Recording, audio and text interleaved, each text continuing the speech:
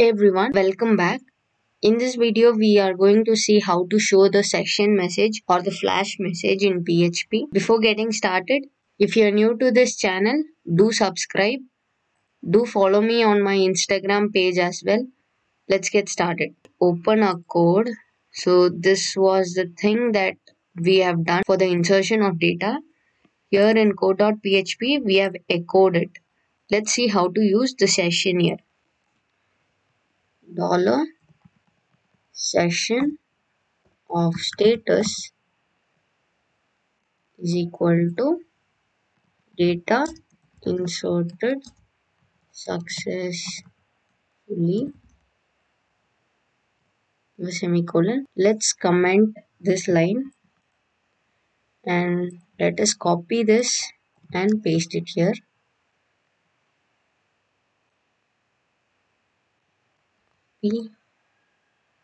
Paste and comment this line. So now when we are using session, we have to start the session. So let's give session start here. Session start.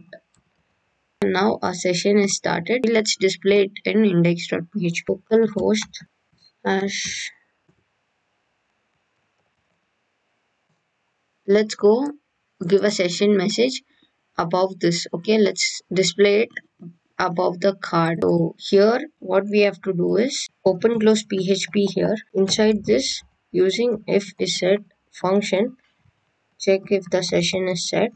Session of status.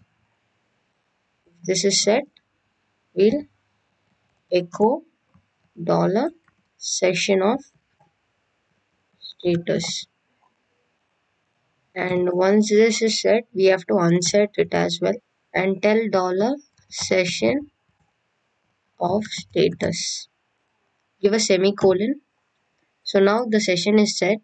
Let's go and test it. If we are using session in this page, we have to add the session start here as well. So let's give that session start. So here we are going to tell insert data. Let me give Sri at gmail.com. Give the mobile number. Insert data. So here you can see data inserted successfully. So when I reload, this has to disappear. So let's reload. It got disappeared. So let's design that using a bootstrap. Go to get bootstrap.